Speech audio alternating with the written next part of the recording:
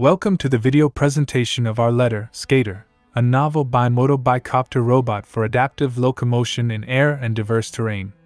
In this paper, we propose a bimodal bi-copter robot Skater. It is adaptable to air and various ground surfaces, with great traversability and steering capacity. We use a nonlinear model predictive control, an MPC, controller for trajectory tracking control. We use the longitudinally arranged bi-copter, which has smallest ideal traversing width and strong steering capability.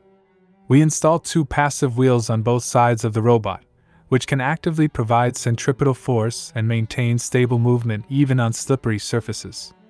The detailed hardware implementation is shown in the figure.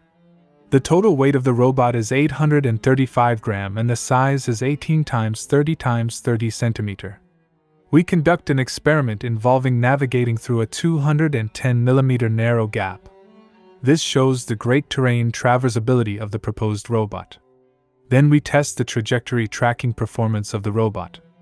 An H-shaped trajectory is executed in the aerial locomotion mode. The root mean square error, RMSE, of position error is 0.091 meter. We conduct a high-speed H-shaped trajectory tracking test that require robot to move on both rough and slippery surface respectively. The RMSE is 0.095 meter and 0.118 meter respectively. Besides, aerial-ground hybrid trajectory tracking test is carried out, and the upper bounds of velocity and acceleration reach 2.4 meters per second and 2.2 meters per second squared, respectively. These experiments shows that the controller achieves accurate tracking performance and seamless modal switching. We also record the average power consumption of the robot when tracking trajectories in aerial and ground mode, with 226 Watt in aerial mode and 32 Watt in ground mode. This experiment shows that energy-saving efficiency in ground mode up to 85.8%, and endurance in ground mode is about 7 times longer than in aerial mode. We also compare our robot to a quadrotor-based aerial ground robot that tracks same trajectories on the same slippery ground surface. When the velocity upper bound reaches 1 meter per second, both robots can execute the trajectory completely, while the quadrotor-based robot has the phenomenon of sliding. When the maximum speed is increased to 2 meters per second, the centripetal force required for turning is increased.